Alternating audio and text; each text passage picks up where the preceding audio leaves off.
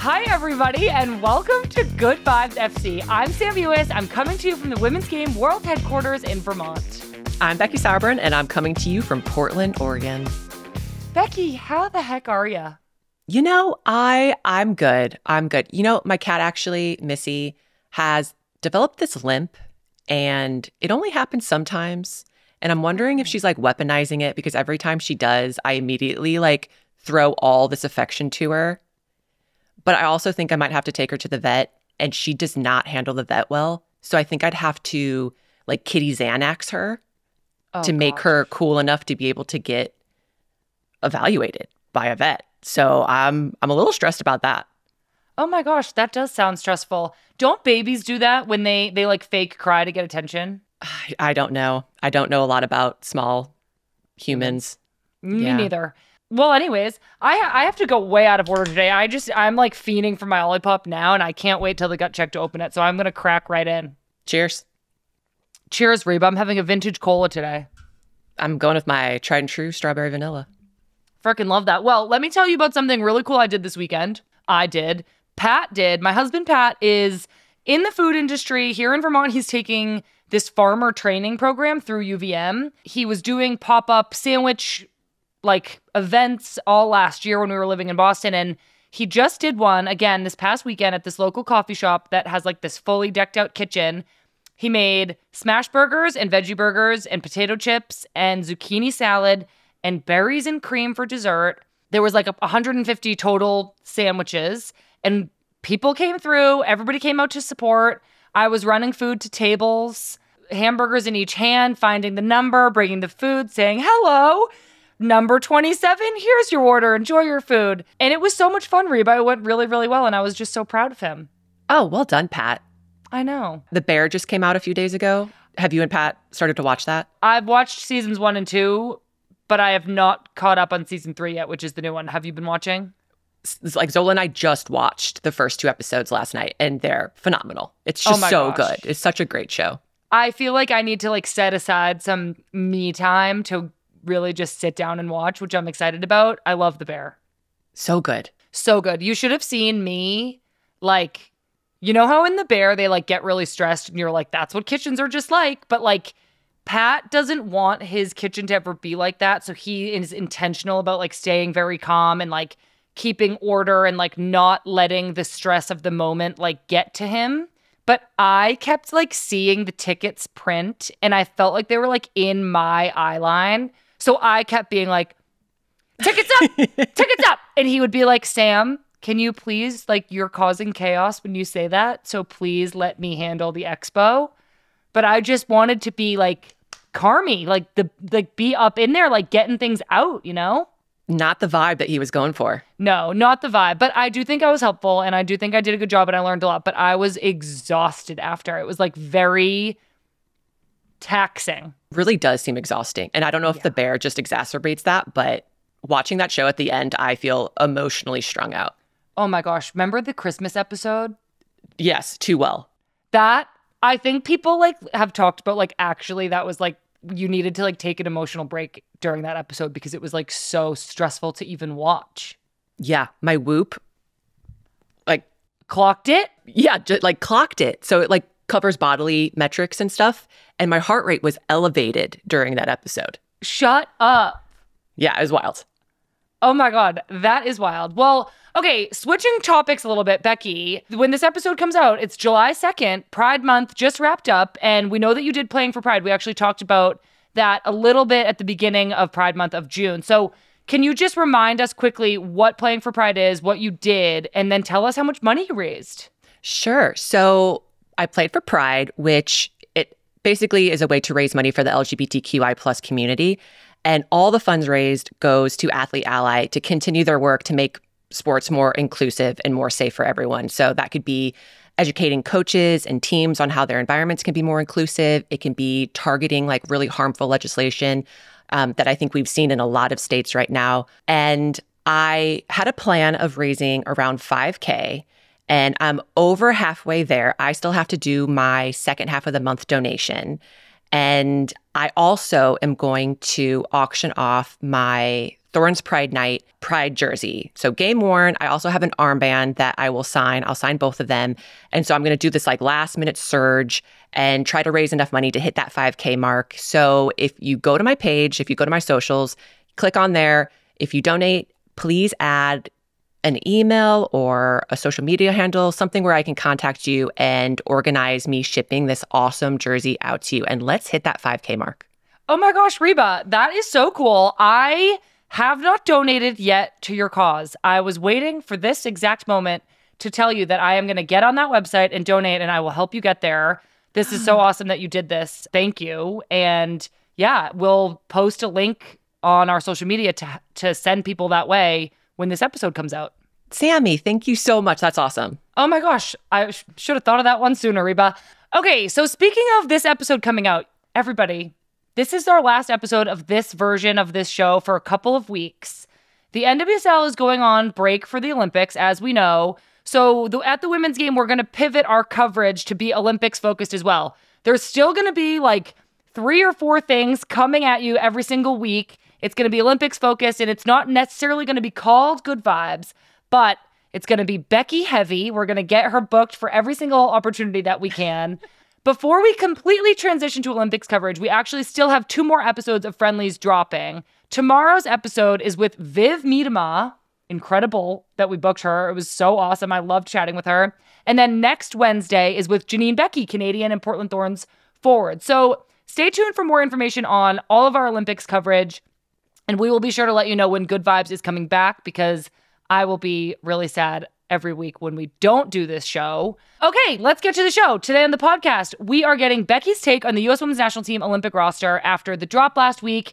We've had a few days to think it through, and you'll get our thoughtful, composed reaction and analysis. We are going to review all things NWSL, and we're really taking a deep dive into this coaching carousel as we approach this big, long international break over the summer. Plus, we'll preview what to expect this summer as the NWSL goes on that break. There are 3 tournaments to keep you busy all summer long. Before we get into all of that, we are the self-anointed pasta salad, Becky, of women's soccer, because it's time to fire up that grill for a holiday barbecue, and this is just a delicious morsel as you get your start to filling up your plate. Love it. I love pasta salad, so well done. I love pasta salad. I want swirly noodles. What are those called? Like rigatoni or elbows with like basically Italian dressing from a bottle dumped all over it with like peppers, like green and red peppers. And honestly, like, I don't even know what else belongs in there. Salami, cheese, olives, some Italian seasoning. Oh. I mean, you can go ham on that. I just want it to be like dripping with like Italian dressing. Oh, same. Like what even? Oh, pasta salad. It's so good. Pasta salad. Oh my gosh. Okay, let's get into the soccer, everybody. That's what we're really here for. The U.S. Women's National Team roster drop. Burgers and dogs. This is what you come to the barbecue for. It's what you show up for. This roster dropping, hamburgers, hot dogs. So last week, the U.S. Women's National Team Olympic roster was released. Emma Hayes' first roster naming of her tenure, and it carried all the weight and all the judgment of a new manager. And an Olympics roster is really not an easy place to start a new career, being that it's only 18 players rather than 23 in a World Cup roster. It's just a really hard roster to make. Add on to that, the U.S. recently dropped to 5th in the FIFA rankings, which is the team's lowest ranking ever. And then add on top of that, we still kind of have this lackluster World Cup performance from last year looming over everybody's heads. So Emma had some tough choices to make. I reacted to the roster immediately after it dropped in a quick video on YouTube, but luckily now we have Becky here to weigh in as well. So Becky, first, if it's you as the new manager, you've only been into one camp with these players. You saw those 2 exhibition matches against South Korea. Where do you even start putting pen to paper to make this selection? I think you start with the players that you're very sure about. And I would say there was probably 12 to 14 players that she was like, for sure, these players are on my roster. I am going to use these 2 friendlies against South Korea to look at players I'm not quite sure about and partnerships that I'm not quite sure about. Yeah, that makes a lot of sense. Actually, something Lynn talks about a lot with roster selection like this is this idea that, let's say Emma was sure about 14 players. she may or may not then look at the last 4 spots and say, I need somebody different than player 12. So I'm going to go with this person instead of this person. And it's not necessarily that not making it means you're a worse player than somebody else. It's a puzzle. It's like putting together the right tools with the right chemistry, the right amount of versatility, the right positions, and that getting cut in this last minute kind of way isn't necessarily a reflection of you and how good you are, but more that this coach needed to complete this puzzle. Yeah. And I've always heard through my years of playing, it's about putting the right 11 on the field, not necessarily the best 11 players. And I think you're right. I think if you're tactically flexible and can fit different tactics, different styles, can play against different competitions and adapt to different teams and their styles, then yeah, I think you have a better shot of making this team. You might be the world's best at one thing, and that might not be what the team needs. And if you get cut for that, I do hope those players do, like you said, give themselves grace to know that it's not them necessarily as a player or person. It's just you just weren't the right tool for this toolbox. Like, how much did club play factor into this roster? That's a great question. There is a comprehensive scouting system when it comes to watching players in the NWSL. And I think these packages get made for each player and they get sent to Emma. And so I think Emma's seeing these packages that are being sent to her. I don't know how many games she's attended or watched herself, but I know that speaking with Twyla Kilgore, the interim head coach, that, you know, she's at a lot of games, she's putting together a lot of packages. And so I know there is communication about club play. That makes a lot of sense. And I think the addition of a player like Croy Bethune, who had only been a training player once before in a camp, to now be going as an alternate is a signal to me that club play was considered. Of course, different things apply to different players, but to include Croy with such little national team experience, even Hal Hirschfeld, similarly, like, is a signal that a player who's in form and performing well week in and week out should be there. This is new, though, for a manager like Emma. So she's been coaching in the club game for a really long time. What do you think are some of the things that she's thinking about transitioning into a national team setting? I think it's tough because you go from day in, day out development with these players. You get to know them so well. You get to see changes in their form. You can see changes in their personality, their behaviors. And so now you're going from a higher level and you're not as in touch on the day-to-day. Mm-hmm. And so everything has to be more effective and efficient. So communication, the moments that you get together have to be so prioritized because you just don't have that much time together. If you remember, Sammy, we would go into camp and like Dawn Scott would put onto the screen, you have this many training sessions left, this many meetings left, this many friendlies.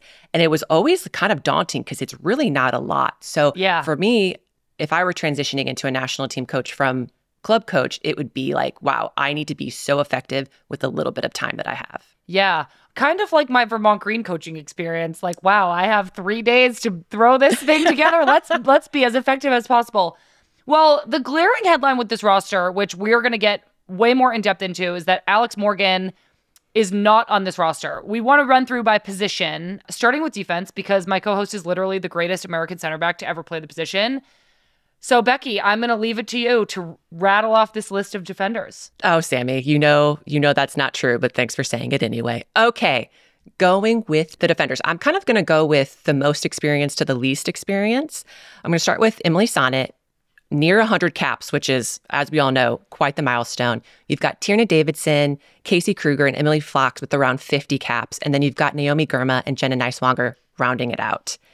This, for me, if I had to do a cookout food, this is corn on the cob. This is like at every single cookout. Strong, sturdy, you can't go wrong. You can't really mess it up too bad because this defense, I think, is talented, has the right depth and the right experience spectrum to be very successful.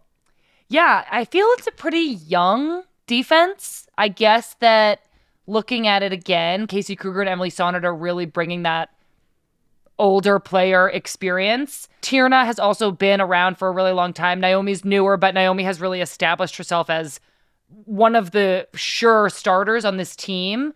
What do you think about what we could predict to be the starting back line with perhaps Naomi and Tierna as center backs paired together? If I were Emma, I would for sure Tierna and Naomi. And then just going off what I've seen the last few years, I would probably go with Foxy and then probably Jenna on the other side, on the left side. I think that would be kind of your starting back line.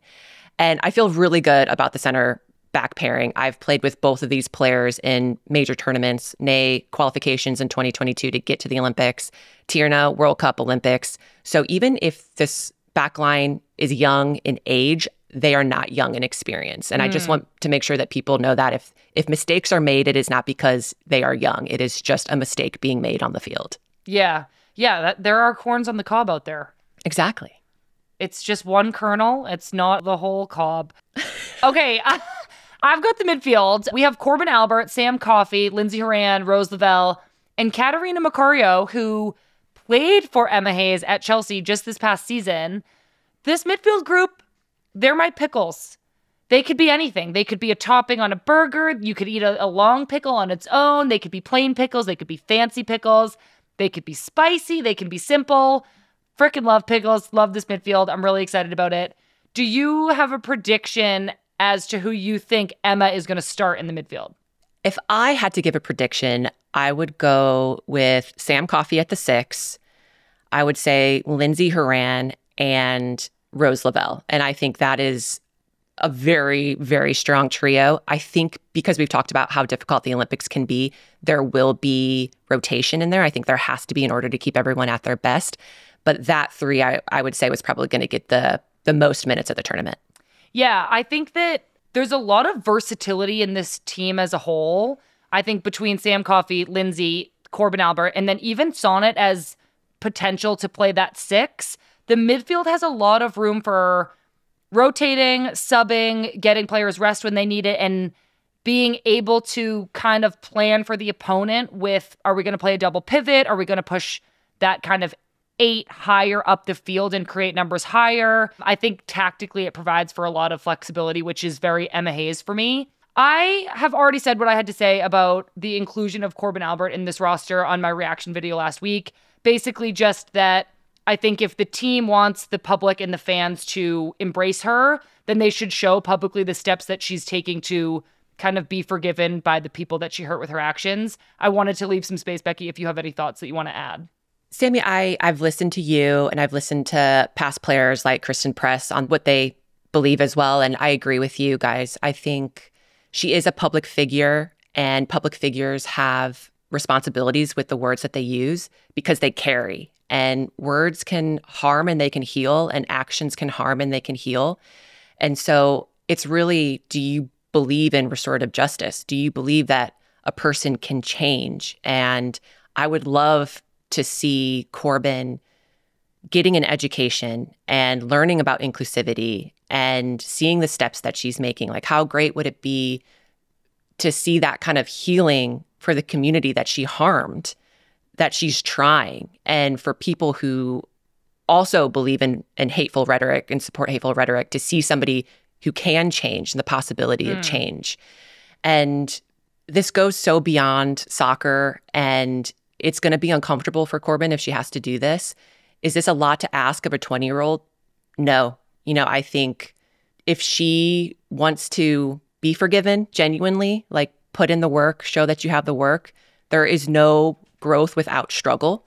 And if you think about the way that these words hurt trans youth, kids that are just wanting gender affirming support and care and can't because it's criminalized, like all these terrible things that are happening. And to see potentially like one of your heroes believing something like that, the hateful rhetoric. And so I would love to see the work that she's doing. I would love to see Athlete Ally, I know, is in kind of early days talks with U.S. Soccer Federation, with the U.S. Women's National Team Player Association, to talk about inclusivity and to provide an education and social media training and all these things, because we know that words carry and words can hurt. Yeah. Thank you so much, Becky. I think that your thoughts on this matter will mean a lot to a lot of people. And I just wanted to retouch on something that you said, is that I think that we do at least want to believe in restorative justice, and that if somebody does something that was a mistake, there is room for forgiveness as long as they do the work to get there.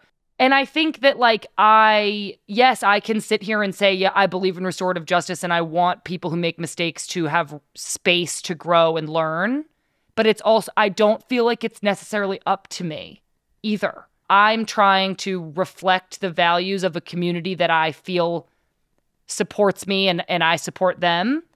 And this is like a really hard situation and I want there to be a resolution, but it's not up to me and it's not up to us. And it's time will tell if there has been learning and time will tell if forgiveness is possible.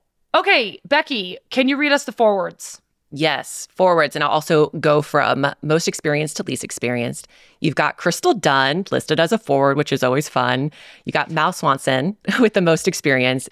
You've got Sophia Smith with around 50 caps, and then Trinity Rodman and Jaden Shaw filling it out with 38, 14 caps respectively. And so this is, for me, another good breadth of experience. I love seeing Crystal in there. I appreciate that she bet on herself. I think we know that she's one of the world's best at outside back, and I can't wait for her to prove to the world that she's also one of the world's best as forward. I know. These forwards for me are potato chips. We've got all different flavors. They're all fun. They're all delicious. They've all got a little crunch to them. I don't even know. I think this is the hardest position on this roster to make, in my opinion. I think especially with kind of that, not last minute, but Crystal has changed position over the last couple of months. And her moving to fill a forward's role took that spot, maybe in kind of an unexpected way. At the end of the day, Becky, do you think the starting three, and again, I expect a lot of rotation, but starting the first game, do you think it's Mal, Trinity, and Sophia Smith? If I'm looking at this from being an opponent's center back, that's the three that I would least want to go against. So yeah, I would say end of the day, Mal, Trin, and Soph, you're starting three. Oh, man.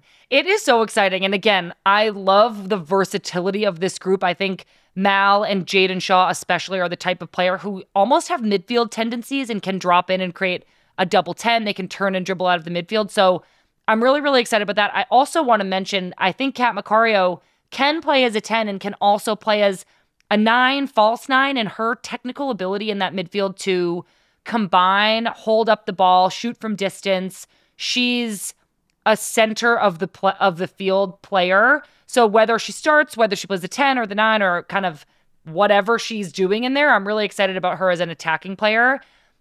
For the forwards, is this the group we expected? Like, I think we're going to get to this again. Alex Morgan being left off is huge news, but do we feel good about this group going into the Olympics? Yeah, I feel good about this group. I think, Alex not being on there. I think Glenn is an alternate. I think she had a real shot of making the active 18. So I really don't think you can go wrong. I think there's just a plethora of gifted attacking players in the U.S. And I imagine Emma had the hardest time picking this group. I do too. I agree. I think this was the hardest position to be selected for. Goalkeeper, difficult spot to be selected for as well. But we have Casey Murphy and good old Alyssa Nair. So happy to see her in there. Our goalkeepers, they're the ketchup. They're out there. Everybody needs the ketchup no matter what. It's on everybody's plate no matter what. Alternates, we have Jane Campbell in goal. Midfielder, Hal Hirschfeld from the Spirit. Midfielder, Croy Bethune from the Spirit. And then our bestie forward, Lynn Williams, who's on Gotham right now. Thoughts on the alternates, Reba?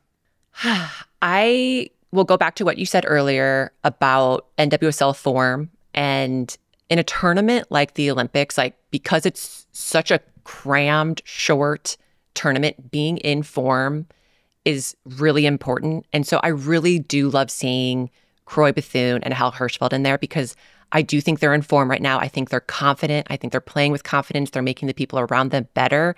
And so if their number is called and they have to fill out the 18 for whatever reason, I do feel comfortable with them going in, especially because sometimes when you don't have any caps, you don't really know what's going on. Mm-hmm. You just play so free because you just don't know any better. Yeah. Like you do not have to be a battle-hardened Grizzly veteran in these tournaments to play well. And sometimes it's actually a disadvantage because you just know things can go the wrong way. So if they were to have to play, I feel very comfortable with them.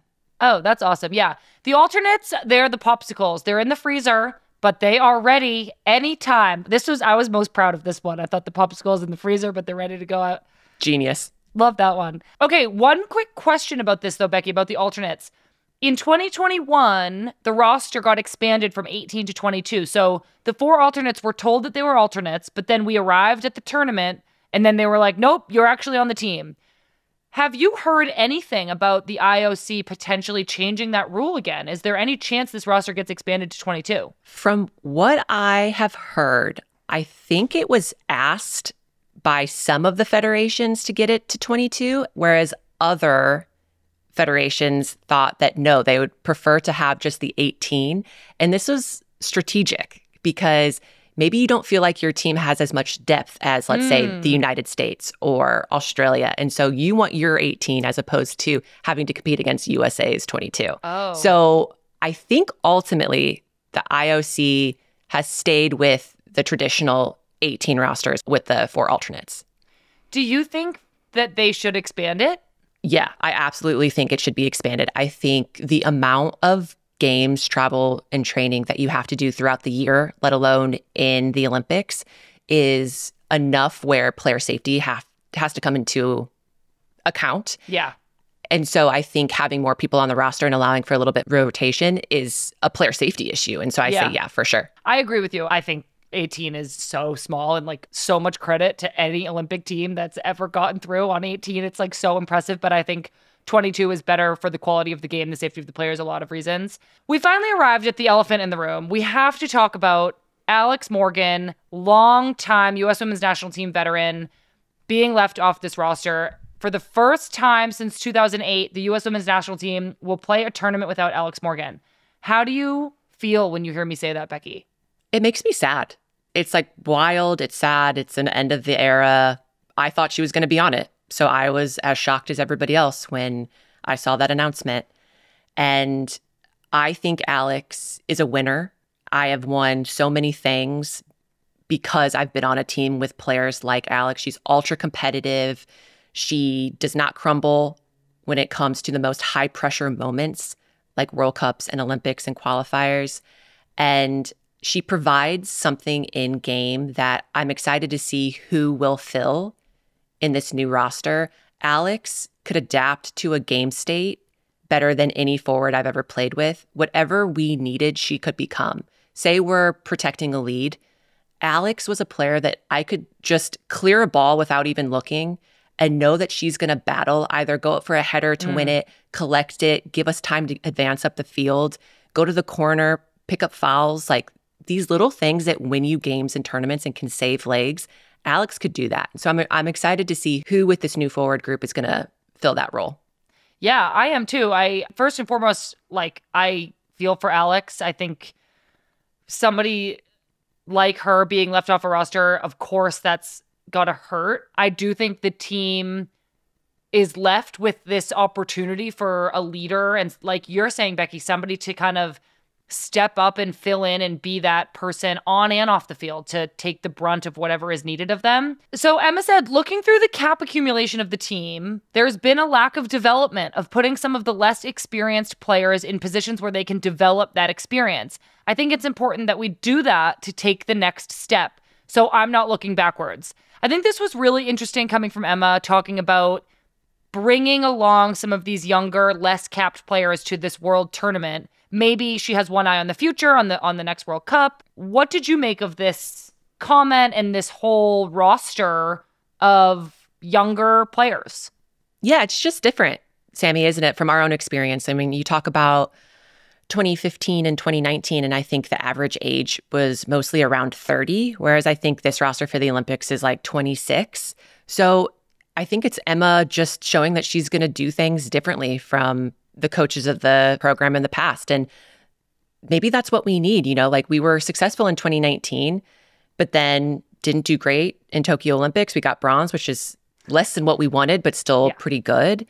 Then we had 2023 where we weren't as successful as we wanted to be. So maybe something needs to be shaken up. You know, like as a player with over 200 caps, I do think there is something about experience. I think that is needed. And I think it helps bring along players faster than if you just kind of throw them into the deep end. And I think that's happening. I think there are players on this Olympic roster that do have the experience to help the less experienced. And so I still think it is a pretty good breadth of age and experience level. Yeah, I agree. It was actually really cute. I was talking to Rose right around when the roster got named, and you know how some of the older and well-connected players would always like get us little gifts and leave us like beats or like headphones or something cool on our spots in the equipment room. Rose was like, me and Sonnet are like trying to do that for everybody. And like we stepped up and like we made a dinner reservation for all of us. And I just thought it was so cool to see players that are my peers in those positions of leadership. And I think players like that learned from you and from Alex and from Pino and from Preston Tobin and all those incredible players how to lead. And now is their opportunity, and I'm really excited to see it. One other player that got left off that I wanted to just mention is young Lily Johannes. Emma Hayes said this about Lily. Lily was a consideration for this roster, but at this moment, Lily hasn't made a decision about her future, and I support that. I'm super interested in this. This is kind of all we know, but we do know that Lily is eligible for both the US and for the Netherlands. And I'm curious if it was Emma's decision or Lily's decision, but I realize I'm just speculating. Yeah, I mean, it's hard not to speculate. As such a young player, it kind of reminds me when you were in high school and all these colleges were trying to get you to commit so early. And you're like, I don't know if I want to go to this college in 3 years. Like, it's such an important decision. And I hope that both federations are kind of giving her the time to really think about who she wants to represent. And because the Dutch aren't in the Olympics, I don't think there's that much pressure coming from that side. And so maybe I think it's great if the US is the one that's kind of like, okay, we're not sure if you were going to make the Olympic roster or not. So we're not going to try to get a definite answer out of you right now. We're not going to cap tie you in any way. So take your time, like let this decision be the right decision. I don't know. That's where my head went. I know, not to go way deep down this rabbit hole because we do have to move on, but I don't even think the Olympics is a cap tying process because it's not a FIFA tournament. Oh. Isn't that interesting? I've been reading up about this one, Becky. All I do is sit here and read articles about Lily Johannes, apparently. I mean, do your job, but that's fascinating. Then there's really no pressure. Yeah, I know. I thought that one was really interesting. Always, anyway, just wishing Lily the best of luck. I'm sure that she's going to be on a senior team someday, whether it's the US or the Netherlands, and she'll have plenty of opportunities to go to the Olympics. So back to the US and our Olipop gut check of the week, Becky. It's finally time. This is brought to you by our frickin' homies over at Olipop. Reba, after all this cookout talk, what's the best cookout food?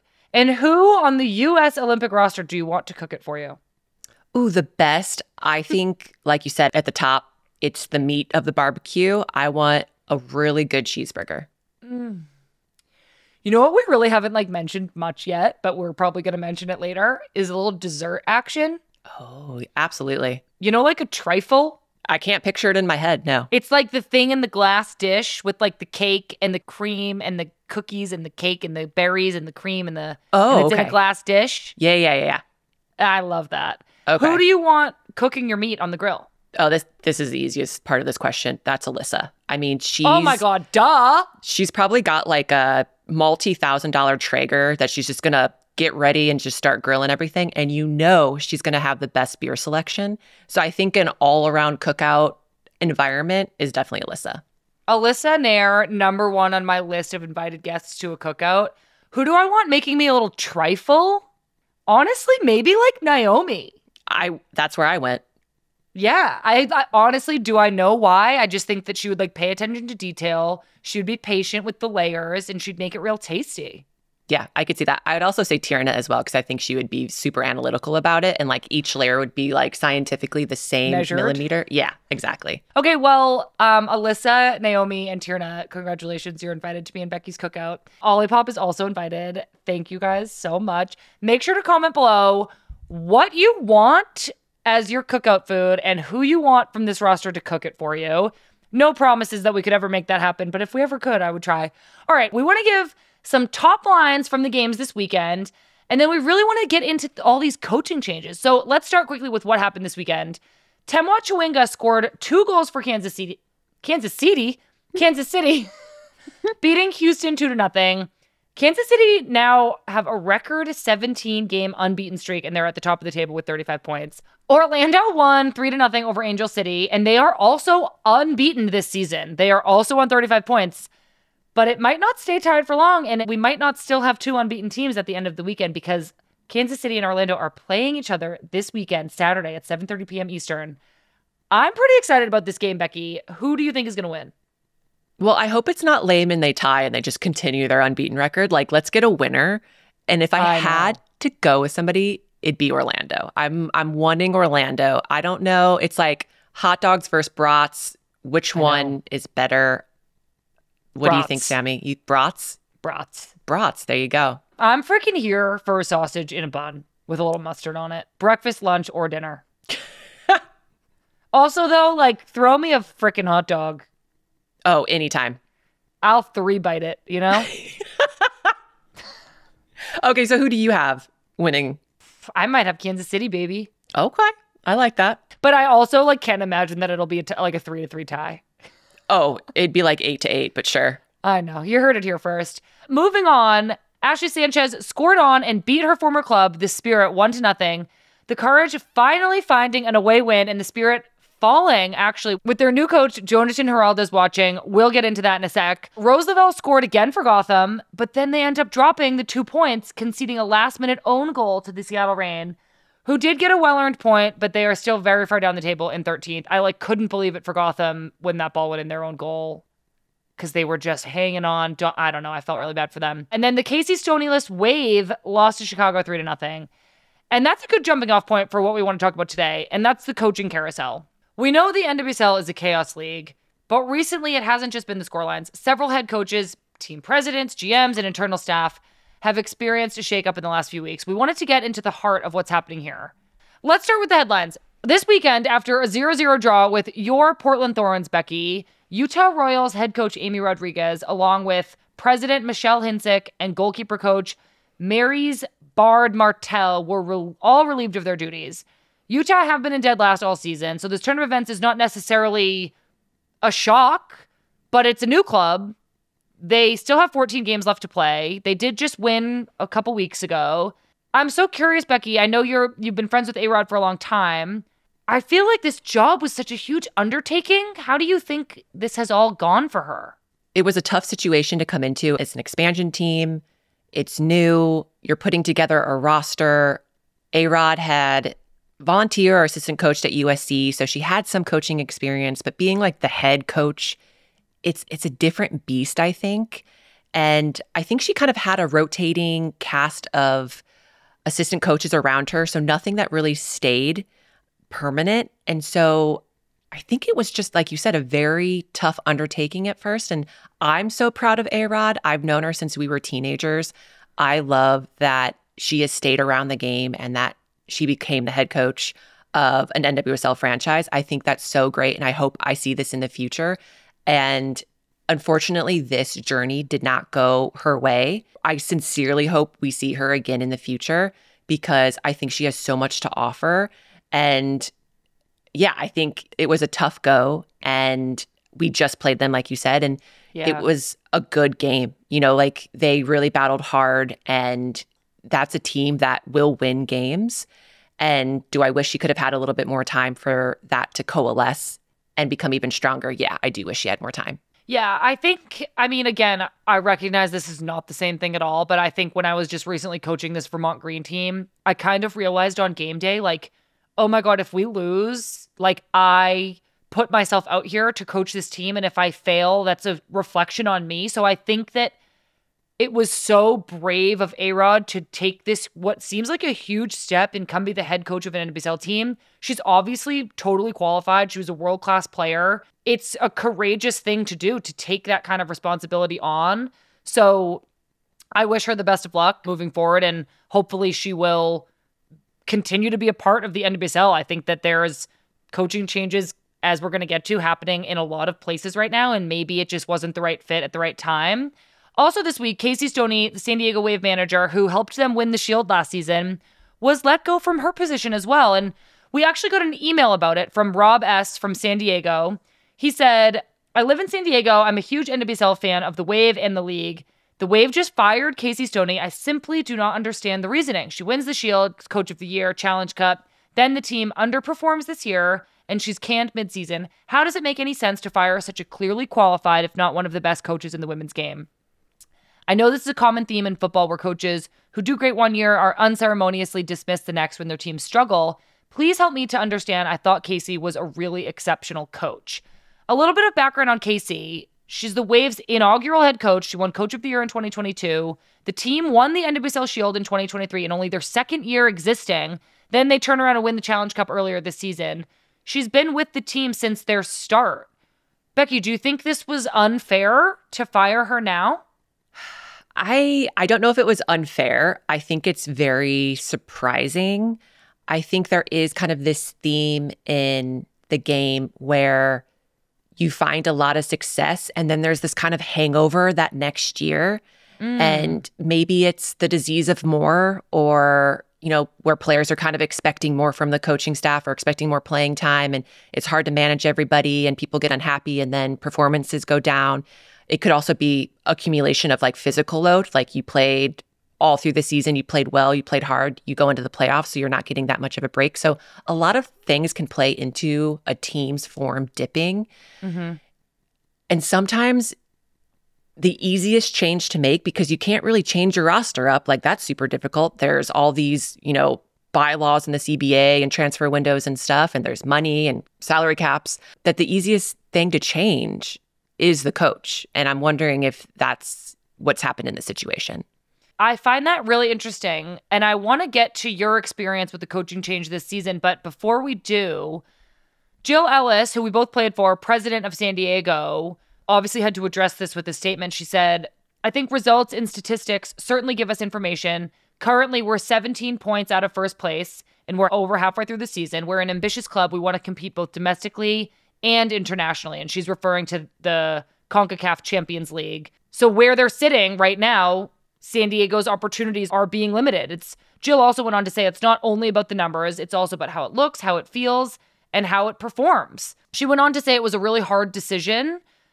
I'm interested in the idea of like, are we missing something? Is something going on at San Diego that Casey Stoney was let go? Or is it purely that having 3 wins halfway through the season isn't enough wins? And it was purely this like, we're not winning games, and this isn't personal, and this isn't any issues going on. It's just we need to be winning games. And like you said, Becky, sometimes the answer is to just change the coach.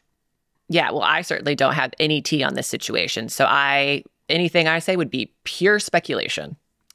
Well, you know that we are not here for pure speculation, but you can lean on some experience that you had earlier this season when Portland head coach Mike Norris transitioned to a different role in the club after your team didn't get off to the best start. How does this feel as a player? How does it affect you? Are these shifts just part of the role, part of the job, part of the process? Yeah, and I think it's becoming more and more prevalent where you're seeing these coaches change mid-season. Like usually it's kind of postseason and it quietly gets a press release out and then nobody really pays attention to it until the start of preseason. So it's interesting that these changes are happening sooner now, more abrupt. I would say that with Mike Norris and the transition to Rob Gale becoming our interim head coach, a change was needed. Kind of in that quote Jill mentioned, the feel of it, the performance of the team, like it all combines to create the environment. And so we needed something. Like we did not have a win to our name, so we needed something to change. And the decision was to bring in someone else to helm the team.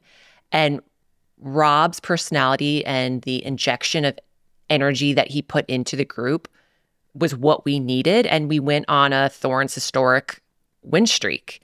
And so you never know what like that winning combination can be. And sometimes, unfortunately, it is bringing in a new coach or a new staff. And it's a scary situation because Rob, for us right now, is an interim. You know, there might be a hiring for our head coach and they might come in, 2 weeks from now. And that is disruptive for sure. Some people are going to be wanting to keep Rob. Some people are going to be hoping that the grass is greener on the other side. And so it's really back down to team culture and like taking these things in stride and always wanting the team to be the most successful. So being team first, no matter who is heading it. like everyone doing the right thing for the right reasons. So I guess we'll see with San Diego. I know. Well, you bringing up the potential of a coach coming in when a team is doing well is exactly what's happening at the Washington Spirit. They're in third place. They're doing well, but Jonatan Giraldez is coming in right now to take over for Adrian Gonzalez. He arrived a few weeks ago, and he's planning on taking over kind of during this NWSL break. Jonatan Giraldez was the coach at Barcelona who won back-to-back Champions League titles, one of the most prolific and prestigious coaches in the women's game right now. He didn't technically take over before the Spirit just lost on Saturday to the Courage, but I'm really, really interested, Becky, in this idea that a team's doing well and they're having this change anyway because it was predetermined. What do you think that's going to be like for the team, for the Spirit, and for Jonatan Giraldez to, like, I don't want to rock the boat, I don't want to change too much, but I'm here now to coach? I think Jonatan is in a very interesting situation because, like you said, like the Spirit are doing great, very successful, smart strategically of him to take over after the Olympic break, because I think that gives him 8 weeks of implementing things that he wants to implement. So don't just like enter, be like, here I am, and just completely rock the boat because the group is doing so well. So I think it's very smart of him to take a little bit of time to dip his toes into the water and get like a feel for the environment, because I think the best leaders can read the room and be able to adapt to what the room needs. Totally. I think that's really, really insightful. They will have some like summer games, but they'll also be missing some of their players who are away at the Olympics. So I think it's a really interesting and potentially difficult time to come in. But I think that Jonatan Giraldez is clearly up to the challenge. He's been such a successful coach. And I actually just got to listen to this interview that Raj did with Jonatan just last week. It dropped yesterday on our podcast feed and on our YouTube channel. So if you want more insight into the back-to-back Champions League winning manager, Jonatan Giraldez, head over to either this podcast feed or to our YouTube channel and check out that interview. Okay, are you sad because this weekend is the last weekend of the NWSL until August? Well, don't be, because there is so much soccer ahead for all of us. We want to break down all of the tournaments coming up over this 8-week NWSL break. Becky, take it away. Well, first up, we have the Liga MX tournament. Going back to the cookout, this is chips and guac. Everybody loves it. Everybody wants to eat it right now. It's the best. Yes. The tournament, it features all 14 NWSL teams and the 6 teams with the most points in Liga MX. We, the Portland Thorns, are in a group with Seattle, Utah, and Tijuana, and super excited for this. Do you get to go to Tijuana? We don't. No, unfortunately, we're hosting Tijuana. Dang. All right. Well, so these group stage games start on Friday, July 19th, which is very soon, everybody, and they'll run through Friday, August 2nd. Then there are 5 groups, and only the top 4 teams, so the group winners with the most points, will advance to the semifinals, which are on Tuesday, August 6th at CPKC Stadium in Kansas City. Then the final will be played 2 months later. The NWSL is going to resume in the meantime. The final will be played on October 25th at Toyota Field in San Antonio, Texas. So, Becky, we know that your Portland team is playing in this tournament. What's your approach? Like, my question here is this an opportunity for starters to stay sharp and fit over the Olympics break? Or is this one of those tournaments where it's actually a good time to get your starters some rest and give some lower minute players the opportunity to show what they can do? Oh, I think it's a combination of having your players that are high minutes tick over, but then also giving wonderful experience to your lower minute players. And most of the teams in the NWSL are missing some players for this Olympic break. And so I think it's just a great opportunity to give that experience to lower minute players. But it is really important for those high minute players to continue to like physically load and just to tick over in that form. Like we all know form it's a fickle thing. It can definitely ebb and flow. And if you do not play in competitive games, it will ebb for sure. Yeah, definitely. Well, there's another tournament that will provide a similar opportunity for some NWSL teams. This is the CONCACAF Champions Cup, aka the Good Vibes CONCACAMpions Invitational. This tournament is like Aunt Susie's chocolate chip cookies. She only made one batch. You're like, Aunt Susie, like there's 50 people here. You brought 12 cookies. You got to race. You got to get it before somebody else does. They're elite. It's a much smaller tournament than the NWSL and Liga MX tournament. It's only 10 teams with only 3 NWSL teams, Gotham, San Diego, and our old Portland Thorns. Group stage week 1 is the weekend of August 20th.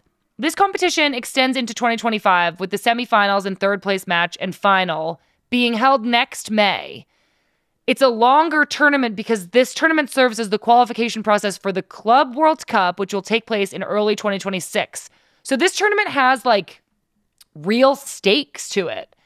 How exciting is the introduction of an elite level tournament like this? Oh, I am stoked. Can you imagine playing in a Club World Cup, like the best club teams in the world like that? I want to be there. I want to be playing in that tournament. That's like so cool. This is actually something that Jill Ellis specifically targeted in her statement about letting Casey Stoney go. She said, our goal is to be a part of that international competition. And with the way we're playing right now, maybe that's not in the cards. So do you think that Portland is really looking at this tournament as an opportunity to establish themselves as one of the best clubs globally, not just domestically? Oh, very much so. And it just aligns perfectly with our new ownership, with their values. Like they want the Portland Thorns to be a global brand. And to do that, like you also have to be damn good at playing soccer. And so being in this tournament, hopefully we qualify and do well and make it there. But that is something that we want very much. That is very exciting. I'm a little bit jealous, but I'll be covering it all, Becky. I'll be here watching, taking notes. You better believe it. And then the third big tournament this summer, obviously, it's the Olympics. The games kick off on July 25th, and it's going to get wild from there. But please don't worry. We're going to have a bunch of podcasts. We're going to have live post-game shows scheduled throughout the tournament. We also have some very special interviews with 2 U.S. Women's National Team Olympic rostered players coming for you all very soon. The women's game is your go-to place for all of the Olympics content you could ever want. You can follow along with us on social media so you don't miss anything. While you're at it, please subscribe to our podcast feed and YouTube channel. And Becky is going to join us and be a part of our Olympics coverage. Oh, yeah, I am. This is it. This is the end of Good Vibes, but it's just for a few weeks, and we're going to be back. Please don't worry about it. I am going to miss everybody, so I want to leave everybody with a couple good vibes, Reba. Mine this week is a little nerdy. So I kind of go through phases of watching shows, reading, or gaming. And lately I've been gaming and I'm playing this game and it's getting progressively more and more difficult where one screen I will die 15 times trying to complete it to get to just the next room. But I tell you what, when you figure out that puzzle or you figure out how to get to that next screen, it just feels so good. That sense of accomplishment, it's like almost learning a new skill in soccer and then doing it in the next game and being like, wow, what a sense of accomplishment. So that's my good vibe, a sense of accomplishment. Oh, I love that. That's a really, really good one. Mine is just an iced maple latte. No, I'm just kidding, you guys. I know I already did that so many times. Mine this week is just cornbread. Like, I've just kind of been thinking about cornbread a lot, and we were like talking about cookouts, and I'm kind of like, cornbread is just such a good vibe that I just love. And like, this is what I'll do when I make cornbread, Reba. I like don't serve myself a piece. I like bring the pan over to the couch and I keep taking little tiny bites and I'm like, okay, I can have a quarter of this. Okay, I can have 3/8 of this. And then eventually I eat 3/4 of the pan and then I eat the rest the next day. It's like one of my literal favorite foods in the whole world. Can I ask you some questions about this cornbread? Sure. Do you put jalapenos in your cornbread? No. Do you eat it with butter? Yes. Do you eat it with honey butter? Sure. Okay. I feel like I better understand you now. Great follow-up questions. I hope that they cut that into a promo because I thought that was pretty funny. That's it for this week's episode of Good Vibes FC. Please be subscribed. If you're not subscribed, please subscribe right now, you little dunkaroo. It's available wherever you listen to podcasts. We're on YouTube, we're on Instagram, we're on Twitter, we're on TikTok, we're on Threads now, Reba. Have you seen? I haven't. I don't even know what that is, but I will look into it. Look into it, Reba. Coming up this week, it's actually tomorrow, everybody. We have an interview with Viv Miedema, the Netherlands and former Arsenal striker. We talk about her time at Arsenal coming to an end. We talk about her very cute dog that she shares with her partner, Beth Mead, Miley. We talk about the Taylor Swift concert at Wembley. I ask her what team she is going to sign for, so you don't want to miss this episode. It is out on Wednesday this week instead of Thursday, because maybe we're all going to be at a cookout on Thursday. All right, everybody. Thank you so much for listening. Goodbye. I'm Becky. And I'm Sam Ewis, and this is Good Vibes FC. The podcast that's like a cold beer at a barbecue. It just hits the freaking spot. Love you. Goodbye. Bye.